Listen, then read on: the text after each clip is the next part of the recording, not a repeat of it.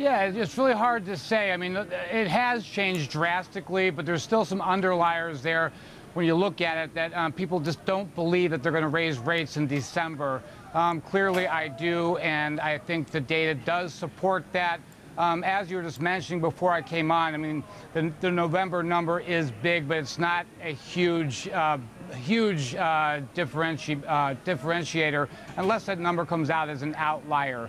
I think one thing that U.S. market continually gets wrong, the investors here, is that it really doesn't matter that they raise rates. It only matters because they said they would. I think what really matters is the trajectory, like how fast are they going to raise rates. And I think actually the market is a little bit too optimistic with how fast and how high rates will go. Given, Larry, that the market is so well prepared for a rate hike potentially in December, how do you think markets will respond? I think they'll respond going back to their fundamentals. I mean, clearly, the markets have had a lot of chance to respond to this, to digest this, to think about it. I think, you know, I'm worried about the other side of the equation. If they don't raise rates, I think that would be disastrous for the market. The fact that, you know, I think right now we're seeing confidence in the equity market for whatever reason, and also the bond markets. Corporate yields have gotten a little bit more liquid. I think it's just going to be a very good thing, and we'll return to fundamentals. So very much the Fed's still in focus, but of course China as well, because not only over the weekend did we see weak data coming through, but of course those weak inflation numbers as well. It seems like that's also weighed on sentiment on US markets. I mean, was that creating a little bit of nervousness once again today? Yeah, you know, not as much today. And as you mentioned, CPI, even X energy came out pretty weak. PPI was pretty soft as well. But I think the market is expecting numbers weaker than expected, as it were. We have a slew of numbers coming out of China tonight. If they come out consistently bad, yeah, that will weigh on sentiment, it'll weigh on the market. But I don't think it's going to weigh on the Fed at this point. I think the worst is behind us. As you say, I mean, we are still waiting to see what the rest of this data will show, a lot of it coming out today, our time here being Wednesday. But, I mean, assuming they aren't particularly strong, does that softness in those inflation numbers provide the PBOC with the green light to ease policy further? Yeah, no, I think it does. And honestly, I think that might be part of the reason that the market's not too upset with the weak CPI and PPI, because it's going to give them the green light and to cut rates, which we know temporarily anyway seems to be good for markets. So that might be one reason. And I think, yeah, the market is thinking that exactly. Larry, it's gov't-controlled here. Conditions in China aren't particularly tight. If you look at monetary conditions, will any sort of rate cut make much difference, or is this more of a symbolic gesture?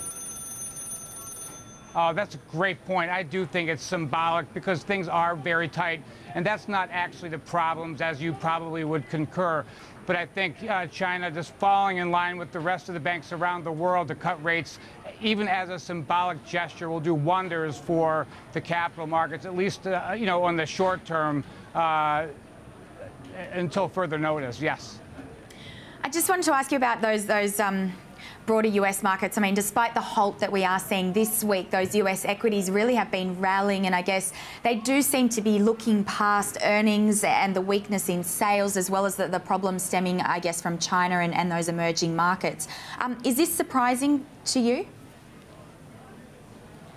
Yeah, you know, it's not that surprising because, you know, I've been trained, like a lot of us, for a long time, that the market looks past these things. I mean, poor earnings, poor sales.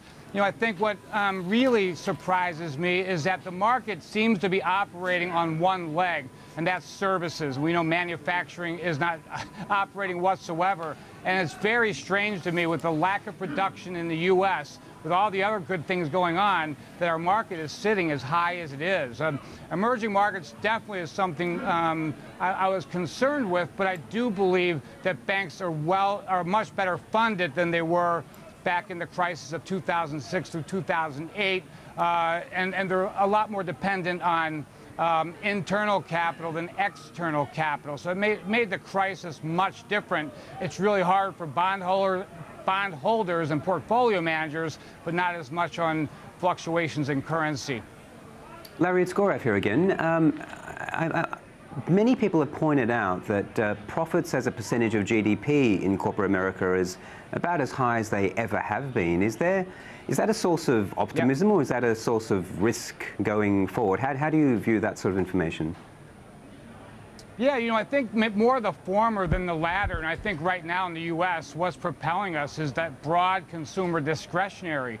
We have low energy prices, low inflation. We have that wealth effect of house prices going up, or at least not going down anymore. And also the job market definitely is better than it was even a year ago. So I think that consumer discretionary is carrying the day with the sales. I mean, I have to point out, though, one thing is like tech. Some people just think that tech's doing really well or will do well, but if you strip out Google and Apple, the revenues there are just as bad as they were, like would be in the industrial sector in the S&P 500, because their exposure to foreign markets is just as high, if not higher. So I think it's the sector that we talk about when it comes to confidence in the stock market.